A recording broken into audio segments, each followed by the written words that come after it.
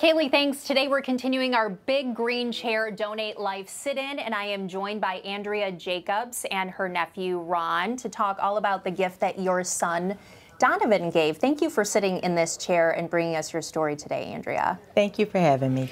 So tell us a little bit about Donovan, your son. Donovan was my third child.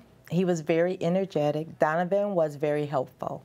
So for me to be able to donate his organs to help improve the lives of other people, I do believe it was something that he would have done. Was that a difficult decision for you to make? It was. It was difficult. Eventually, I came to understand and appreciate the concept of donating organs and how it would help others. It was just difficult for me to lose a child, but to help someone else, it was natural. You said organ donation was a way for me to hold on and not have my son completely let go of my son. Tell us a little bit more about that. How has this helped you to do that all these years later? Donovan's died unexpectedly. He was 28 years old, so I had not prepared. We woke up that morning together, and by the end of the day, I had lost a child. So to process losing a child was difficult. And of course, as a mother, I mean, I held on to the kids' art drawings when they were 3 years old. Right. I mean, as a mother, you hold on to everything. I still have a tub full of everything. This was something that I had to let go of physically, but to be able to donate his organs, in my mind, I process it as not totally letting go of them. Yeah, and you actually got to meet one of the people, Pete, who received one of his kidneys. What was that experience like for you? It was great. It was great.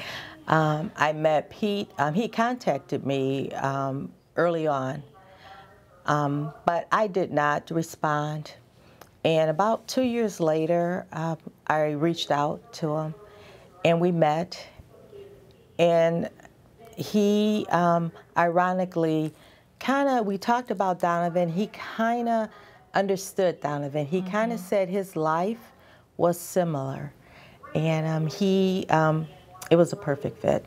It must have been healing also for you to have that conversation. It was healing, because initially I did not want to, or I wasn't interested in meeting any of the recipients. I was happy for them all, but I was still in the grieving process. So I met Pete within 2 years, still in the grieving process, but yes, it was healing. And I'm sure so many parents can relate to every single thing that you said here today, but you said that this can turn, organ donation can turn one of life's most difficult moments into a new chapter. So what would you have to say to anyone who's kind of on the fence about organ donation today? I would advise them to educate themselves more. We're all here to help someone, and we all have a purpose. Unfortunately, life is cut short for some people, but if they are still able to help someone improve their lives, I would just say, just think about it and just pray about it.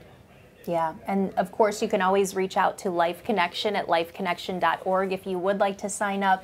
Andrea, thanks for telling your story, for sharing your gift of Donovan with the donors, and thanks, Ron, for being here to support her today. Appreciate it. Thank you. More WTOL 11 News at noon right after this.